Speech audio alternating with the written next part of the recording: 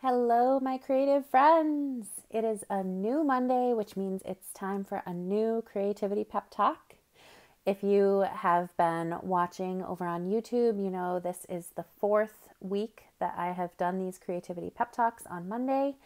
And it is such a nice way to start the week with some positivity, with some encouragement, some inspiration to carry you gently into the week. So, welcome, wherever you are. I am very grateful for you. Hitting subscribe is always a good thing. And if you have a minute to give a thumbs up or leave a little note, a little review, let me know what you think of the episode. If you found anything helpful, it helps me to know what kinds of stuff you like to hear about. First of all, hello. I'm Shannon Sorensen. I am an artist, a photographer, a painter, a all-around creative spirit, and I am also mama to two beautiful kiddos who are napping and at school. So right now it is like the golden hour to get stuff done. This week we are talking about spring cleaning, and probably not the way that you think about spring cleaning, but kind of. All right, it all ties in together. So we today are about 1 week away from the actual first day of spring on the calendar year. Today is Monday, March 15th, and the first day of spring, I think, is the 22nd, so about a week away. And as you all know, probably, this time of year is a time that a lot of people will focus some energy on cleaning out their house. And the reason for this, I think, I'm not a scientist, I think the reason for this is because we spend so much time at home inside throughout the winter, and we are constantly seeing our stuff. We're looking around, we're seeing what we actually have, the things that we have accumulated and the things that we have brought into our home. We are constantly looking around and seeing this stuff and realizing maybe we don't need, maybe we don't use, maybe we don't want some of this stuff anymore. But as we are transitioning out of winter and into spring, we are thinking we're going to get out of the house, we're going to open the windows, we're going to let the sun shine in, and it's a really good time to feel motivated to let things go, right? So I want to talk about this a little bit in regards to the past year that we have all experienced, because given that it is coming up on spring, we are also coming up on a time where we are hopefully going to be emerging from pandemic life. So about a year ago this week, we all started staying home, and it's been a long year. And I would call this past year a winter of our lives, because we have spent an enormous amount of time in our houses with our stuff and looking around at our stuff and our lives and our habits and everything about us and thinking, maybe I want to make some changes. Maybe I need to declutter my life. Maybe there are some things that I can let go of. And now that we are at a phase of looking ahead with hope and excitement for being able to go out and do things and spend time outside and see the people that we love, now is a time to look around, maybe with fresh eyes. You know, it's been a long year. Look around with fresh eyes and decide, make some decisions, make some choices about what we want to keep and what we want to let go of. Look at what we want to donate. Look at what we want to trash.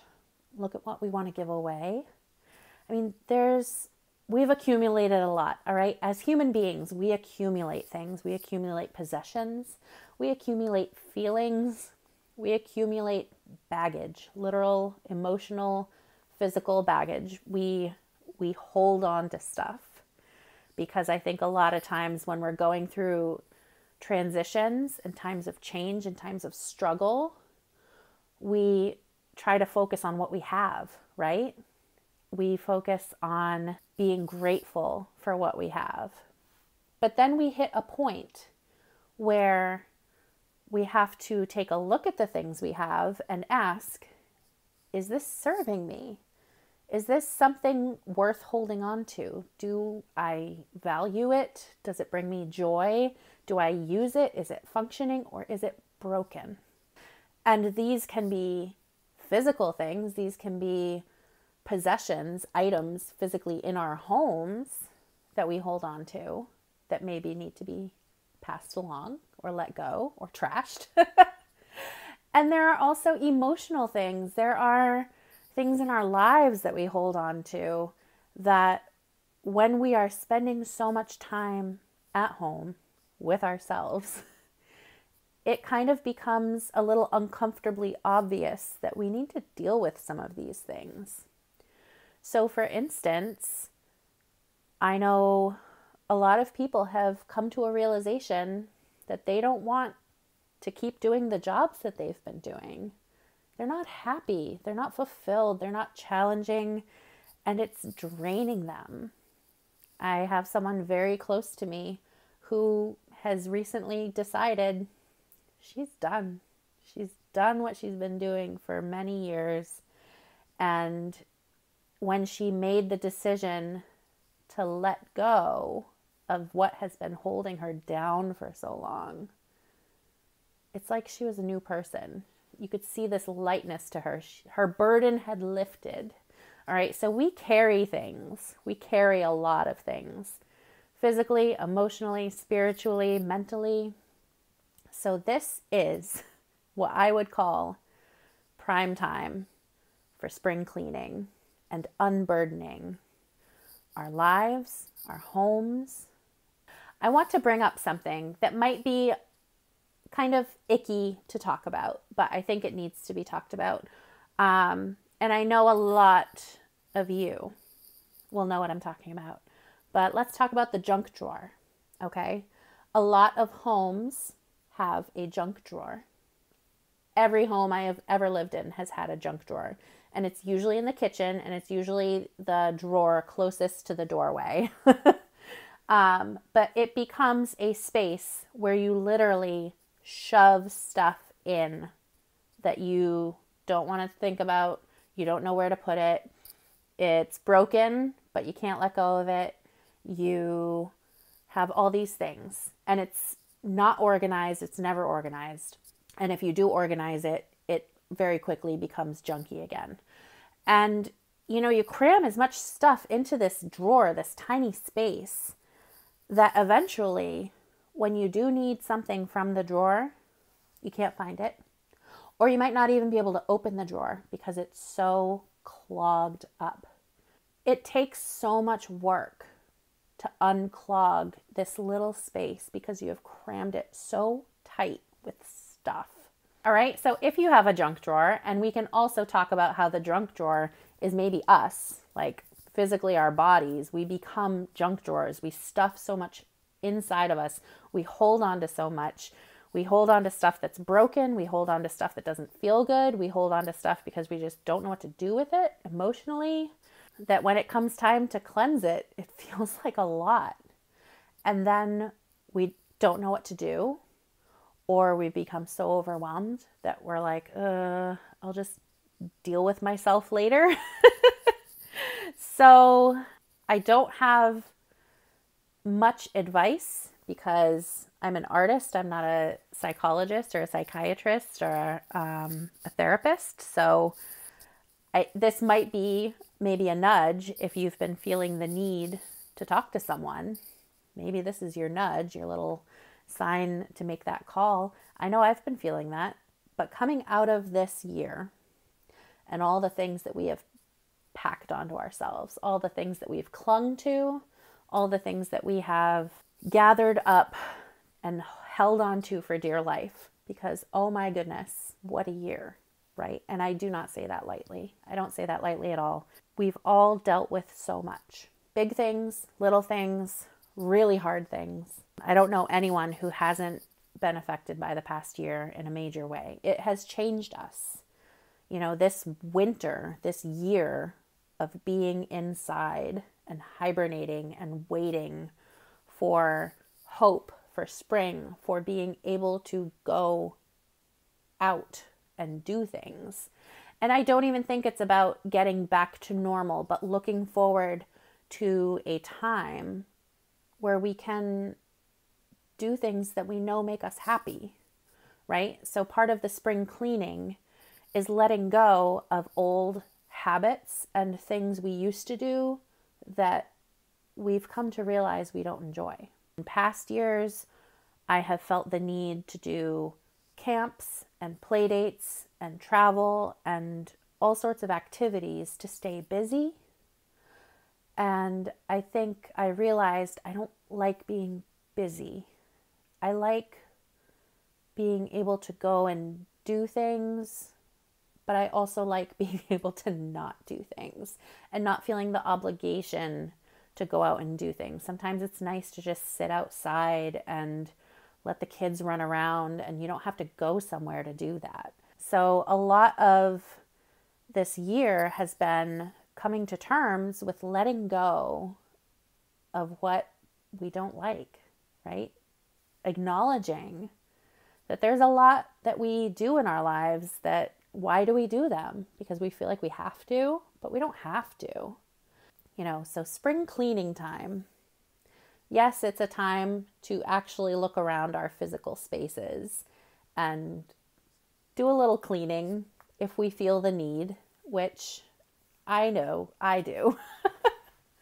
Because also the aspect of spending so much time at home, we have created these spaces of comfort for ourselves, right? We have maybe surrounded ourselves with stuff that helps us feel good, helps us smile, and that's a good thing. I think really reevaluating how we live in our space is important. And I know some people have taken a good look around and said, I have to change things up because seeing so much stuff stresses me out.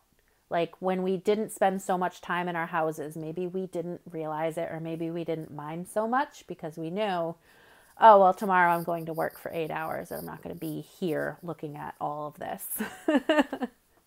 Right? So it's been a big time this year of evaluating, of looking around and deciding how we want to move forward, how we want to go out into this spring, into this new time, post-COVID, all right? It's an era.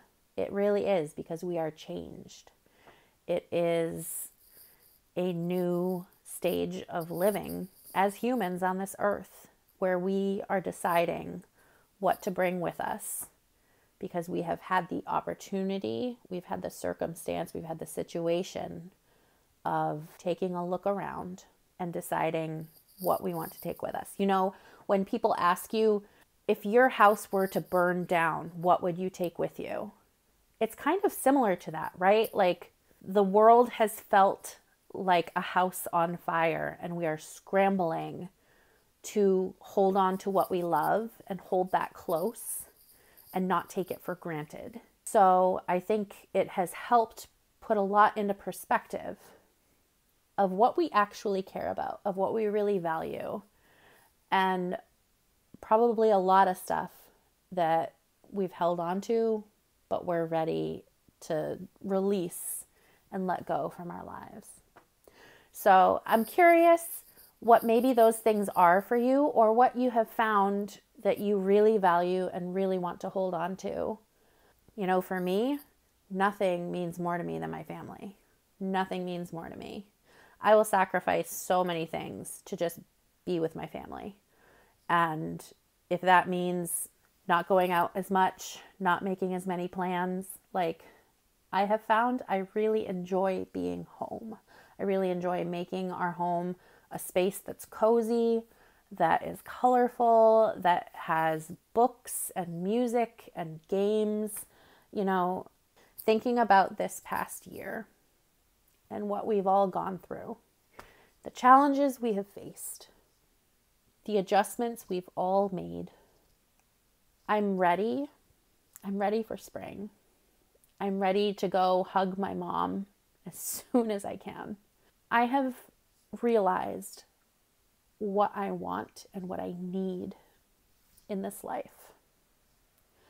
And if I can give you some encouragement for this week, it's to sit and look around and think, what do I want to take with me? And what can I leave behind? How can I unburden? What can I let go so that I can feel light? So I don't feel so heavy, so I don't feel so burdened, so I don't feel held back. What can you let go? What can you throw away in your spring cleaning to feel better going into this new time, this new time of hope and newness, this time of change? A lot of us have gone through big changes. I look at all the different directions my life has gone. I look at all the different ways my life could have gone.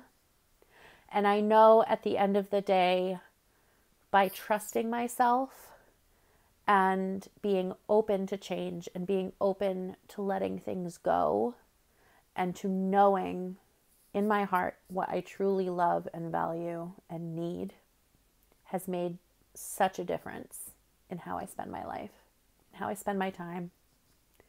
So friends, wherever you are, I am so grateful for you. If this episode helped you in some way, I would love to hear from you in the comments or in a review. Let me know. Let's keep this conversation going. Don't forget to hit subscribe so you get new episodes, notifications when there's something new to watch or listen to. If you are looking to learn more about me and my work, you can look in the show notes below. There are links to my website. There are links to my Patreon, which is a monthly subscription to support me and my creative work. For $5 a month, you can become an official Patreon member. And every single month, I send you 4 new coloring pages when you are subscribed as a member. So that's something to consider. And I hope you have a beautiful week. Wherever you are, whatever you're up to, make it a good one. You're awesome. Mwah.